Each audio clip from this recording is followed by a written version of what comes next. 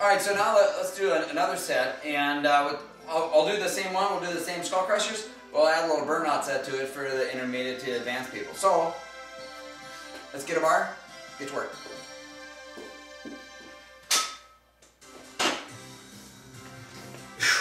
Okay, that was smooth. It worked. No, my filming. Oh, nice.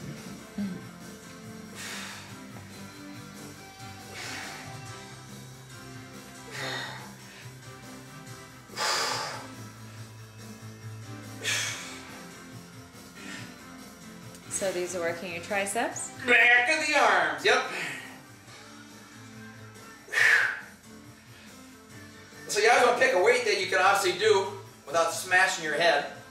And after you do a bunch of those, I like to bring it down to close grip press.